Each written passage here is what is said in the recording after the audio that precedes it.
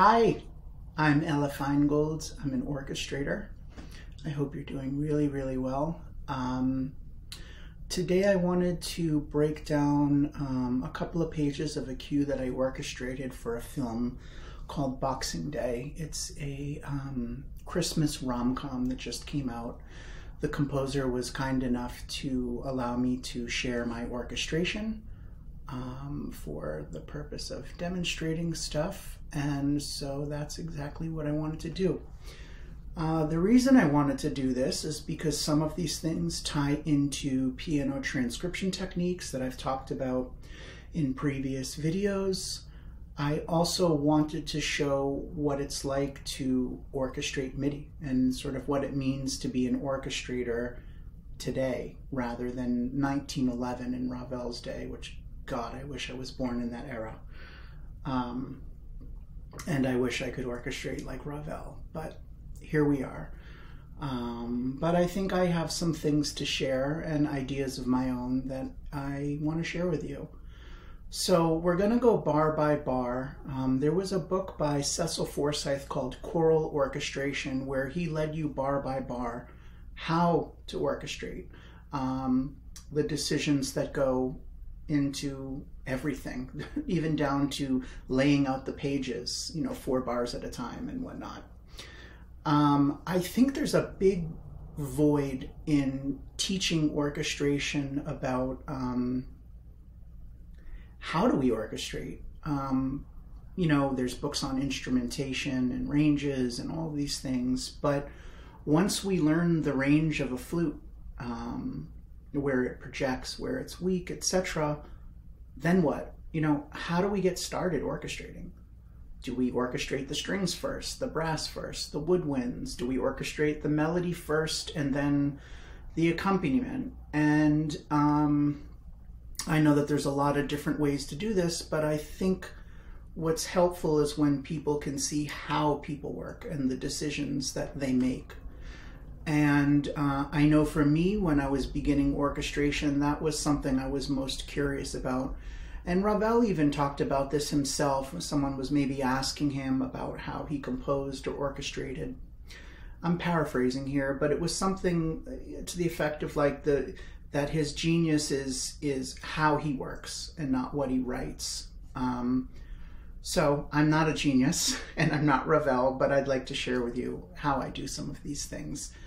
So on the left here, this is a MIDI file. This is typically what an orchestrator today receives from a composer.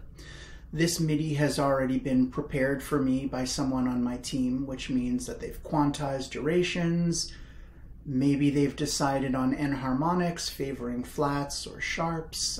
That's not necessarily always the case, but sometimes that's a nicety. And as an orchestrator, it's your job to go, no, this is better in sharps actually, or whatever. There is a video that Tim Davies made that really breaks down the process from getting MIDI and, quantizing it in Digital Performer. So I would suggest anyone who hasn't seen that video to check out Tim Davies' blog and his page, where he'll, take you step by step. So, so here we go. This is what was delivered to me. And I have a lot of decisions to make here. So, first of all, I receive MIDI. I look at everything. I try and understand just the arc of the music. Where are the climaxes? How do we get to the climaxes? How do we get out of them?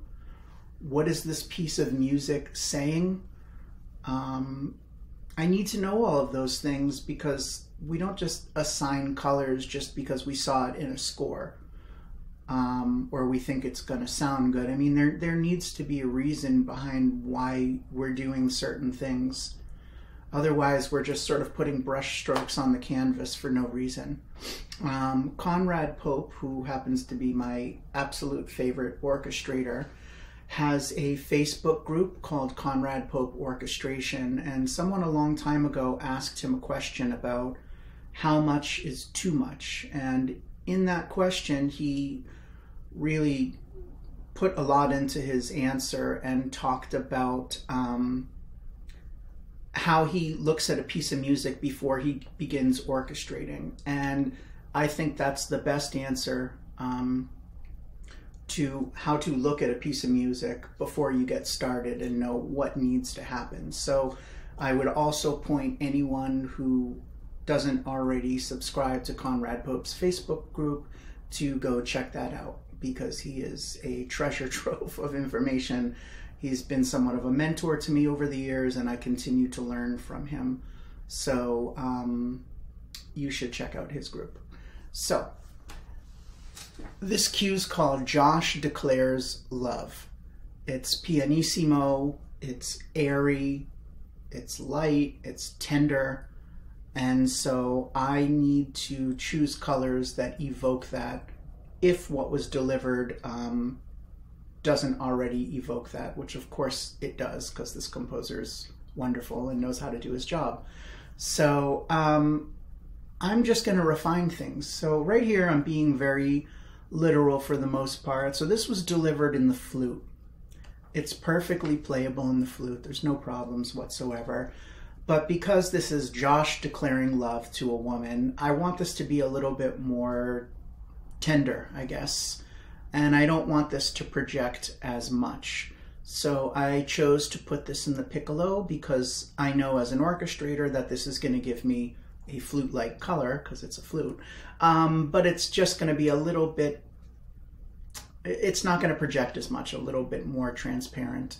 So that's the first decision that I made. I put a slur over this gesture, so I phrased it. I put soloist in the page to let them know that they are playing a solo part, to give them context with the music. Okay. The next thing that I did was I transferred the harp part into my score, and I was quite literal with this. The only thing that I did was to put in harp pedaling, which is our job, and I phrased it. I put in dynamics. I asked them to play romantically. I'm someone that likes to put in these descriptors in the music.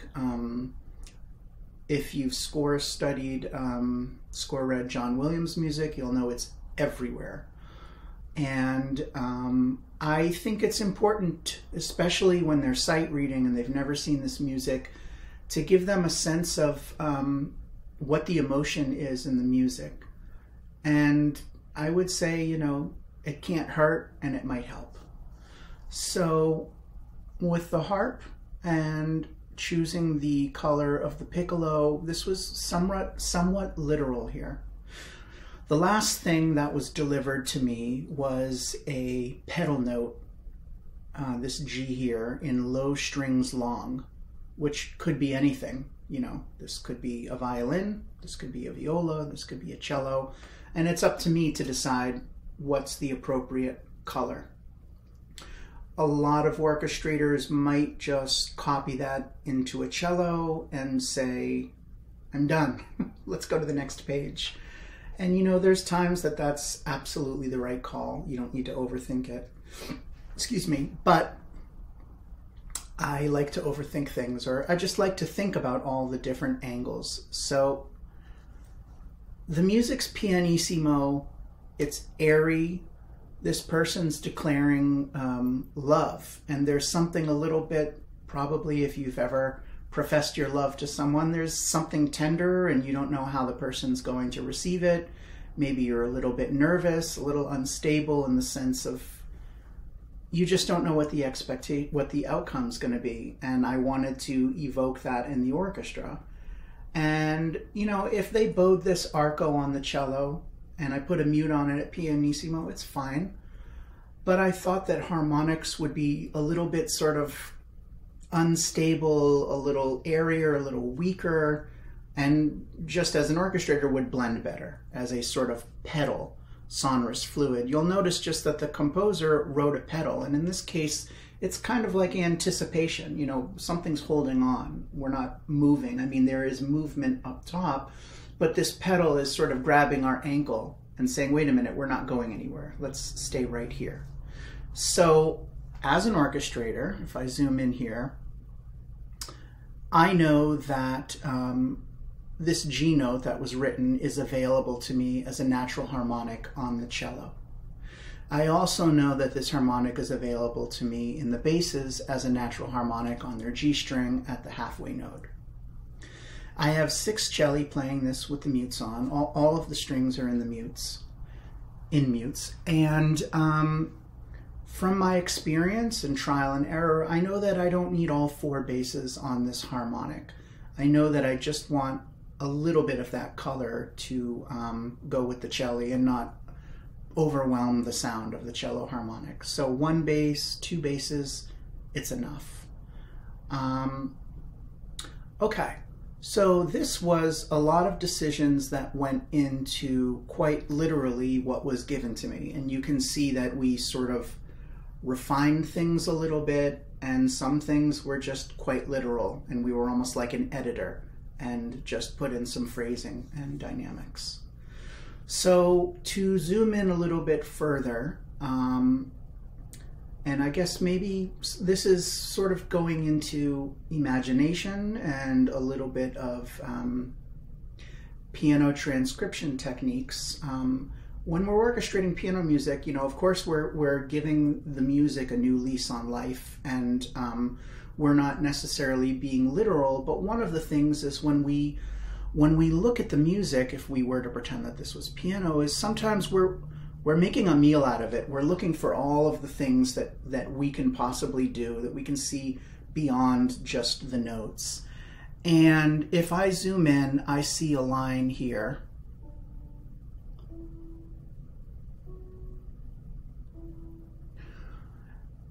So to me, this is almost like, I wouldn't call this a duet, but making another character known. I will always give the disclaimer, this is playback, this is not reality, but to give you a sense of what this sounds like, this is what the piccolo's doing.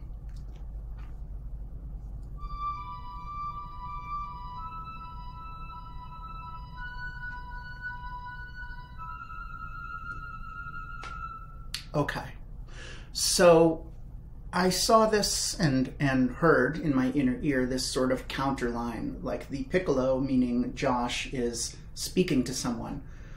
And so I wanted that someone to be present. I didn't want it to be very present, so I chose a color very deliberately, which was the clarinet, and it's marked pianissimo, and it's subtones, so it's really going to be transparent here. Now, I cued this. So what is a cue in film and video game music? A cue in this particular case means play only upon request. So it's as if this music is playing, but there's a mute button on it. The reason I did this was, no, I didn't technically write this counter line, and you should never be writing stuff when you're orchestrating for someone, but this was technically something that was in the music that I sort of brought out. I chose to cue it because the composer didn't write this, and I don't want to get fired. I think this is going to sound great, so it's there if the composer decides that they'd like to hear the cue and hear what it sounds like in the music. Okay, so this was me sort of using a piano transcription technique and bringing something out that was, you know, sort of buried in the writing. Now, I did 2 other things that were not in MIDI that I thought would refine things and bring things out a little bit more in the texture. Before I talk about that, I guess I should probably play the piccolo and the clarinet together and hear what that sounds like.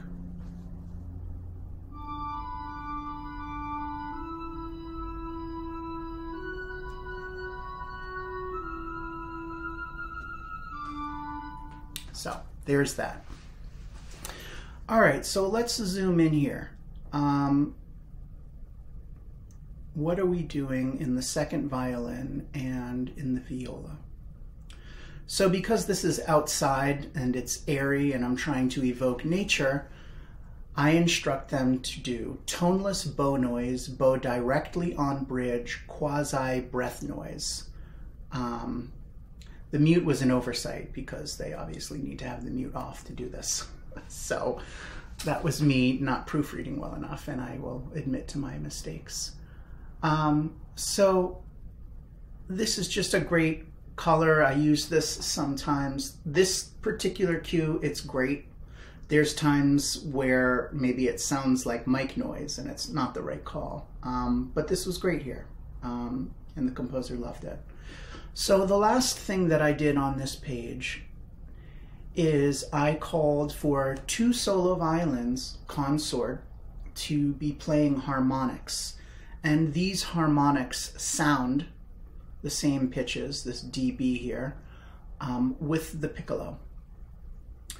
So I also cued these things because, again, I didn't want to get fired. I thought this would be something that put a little bit of a mist around the piccolo. This is, I guess, what Ravel would call orchestrating rather than instrumenting, meaning, you know, fine, it sounds lovely in the piccolo, but what can we do to give the effect of the sustain pedal or build a mist around the sound? I wasn't conscious when I was doing it, but I guess looking at this now, that this is sort of what he might consider orchestration. Just putting something maybe behind it that you don't necessarily suspect.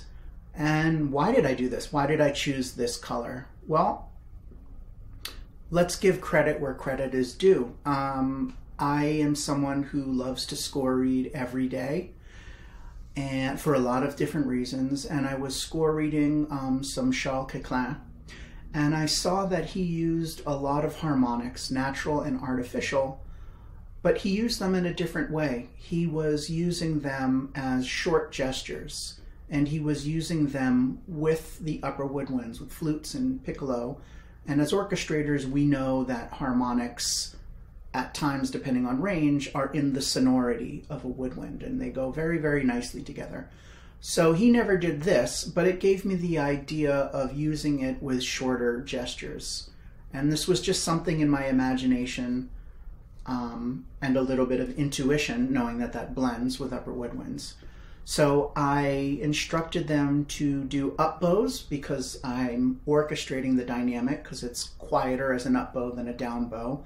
And I also wanted a little bit of a pulse. So that's why I did those markings.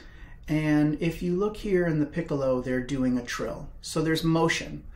And I wanted to have an equivalent motion here. So I'm not going to give them trills because they're playing harmonics. So they'd have to do this and keep a perfect fourth shape. So I gave them just some unmeasured tremolo.